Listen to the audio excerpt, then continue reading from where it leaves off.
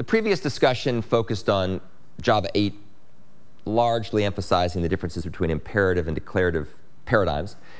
What I'm going to do now, and I'll hopefully get through a bunch of this stuff today, and if anything's left over, we'll get through it all on Monday for sure, is give you a little background on the object-oriented parts of Java, which are sort of what it's been known for the last N years. Java came out around 1995, so for nearly 20 years, it was an object-oriented programming language, and then in 2014 or so, it became a hybrid language.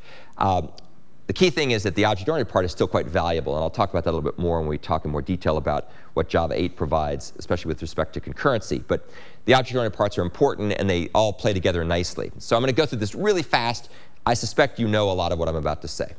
So we're going to talk about the key object-oriented abstractions in Java 8, which were also in Java 7, namely abstraction, inheritance, and polymorphism. And these are really at the core of what it means to be an object-oriented language. So again, Java was designed to be object-oriented.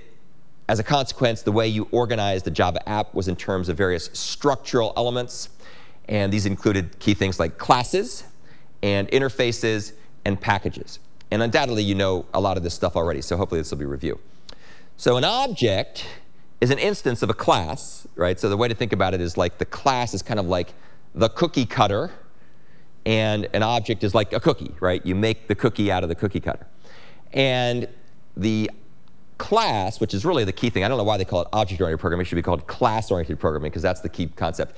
It's basically a blueprint that describes how to make things, and it has operations and state, and it is used to interact with other objects. So here's a very simple example called simple set. The objects reside in the memory location of a computer. If you take a look at simple set, this is one of the examples we have here. We basically show how to make a simple set, and you have some state, which are the fields, like the element data and the size and so on. We have some behavior, which are represented by methods like add, contains, and so on. And these are just the ways in which you interact with a class. So I'm pretty much sure you know all the stuff I'm saying here. Objects often, though not always, correspond to real-world things, right? That's kind of the appeal of an object-oriented approach. It's about modeling the real world. So if we were developing some kind of accounting software or banking software, we'd have an account object, and it would have various things that would be fields like the current balance of the money and whether or not you've got overdraft protection set up. And then you'd have operations to add and withdraw and check the balance, right? So again, pretty obvious. Now, what it constitutes as real world depends on your perspective. So if you're doing banking, that's pretty clearly real world, but this is a virtual representation of a real world thing. Some of the stuff we'll do is less real world, right? Some of the things are very virtual and stuff that's in the realm of computer science, like collections, right? So a hash tree or something like that, or a hash map or a hash set. That's not really real world, it's an abstraction in computing, but it still has the same concept of state and operations. There's a whole pile of non-object-oriented programming languages which mercifully have sort of gone away. Examples being Fortran, C, Ada, and so on. And the way that they specify their structure is through functional elements like actions and logic, right? So back in the day, back when I was first learning programming, when we would learn how to program, we would have to draw these ridiculous data flow diagrams to show what our program did before we wrote the code, which I always thought was horrible. It took way longer for me to write the stupid diagram than to write the code. But the idea was to get people to think more systematically. So that's kind of functional oriented, right? You got conditional branching, yes or no. You've got straight line code. You've got iteration and all this kind of stuff. And you could visualize it. Object-oriented programs also have action and logic. It's like, don't think it's all about structure, right? So we've got a whole pile of methods. But in a classic object-oriented Java program, and by the way, it's almost impossible in classic Java to do anything other than object-oriented programs because there's no functions that sit by themselves. These functional elements do not constitute the primary way of structuring your program. That's not the main focus of an object-oriented program. It's about classes and interfaces and packages and inheritance relationships and so on. Ironically, this is kind of weird. It just shows how the world goes full circle. Java 8 adds a whole pile of functional stuff back into Java. So it's kind of ironic because Object-oriented languages like C++ and Java were designed to get away from function-based thinking and so-called algorithmic design. That was in vogue for a good 20 years. And now this stuff is back again, right? It's kind of weird. But we'll see when we look at this more carefully. This is why Java 8's a hybrid language. It allows you to combine the function-oriented parts under the context or within the umbrella of object-oriented structure. And I really like that, and I'll talk more about that later. Don't worry too much about that now, but that's really important.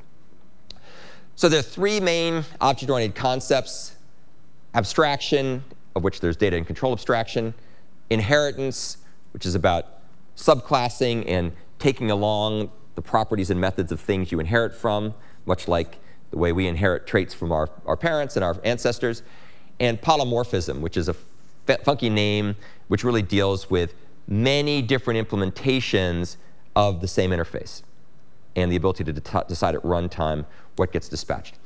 Out of curiosity, I'm going to go through this stuff very quickly, so if you don't know it, it's fine. How many people here have programmed a lot with polymorphism? OK, so a handful. What's interesting is that we don't really cover it a lot in 101. I think you might get a little teeny-weeny bit of it towards the very end, but that's not really the focus of the class. So we're going to do a little tiny bit of that in this class, just because it's important to understand it, but it's really not the focus a whole lot anymore of what Java 8 is all about. But I want you to be aware of it, because it's useful to know. There are lots and lots and lots and lots and lots of other object-oriented programming languages. So Python, Objective-C, C#, Swift, C++, and so on. Java has been the most popular language for a while, although every once in a while people start, kind of coming up and trying to steal its thunder. But it's still very popular. These are arguably the most popular OO languages today. So Java, C++, C#, and Python, arguably. You could make a case for some other things, but that's probably what you'd find. Once you know one object-oriented language, it's really easy to learn another one. So once you know C++, learning Java is not too hard. It's actually somewhat deceptive because there's common syntax, but the semantics are a bit different. But it's something you can do in a very short time, like a couple weeks. You can become passably fluent. You won't become a guru with it. That takes longer, but it's not too hard to learn. Some of you may already know Java really well, so some of this stuff may be a bit boring to you.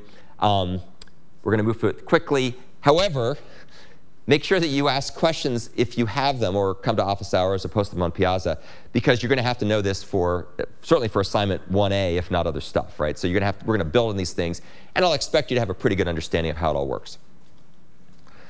All right, so that's the end of the overview.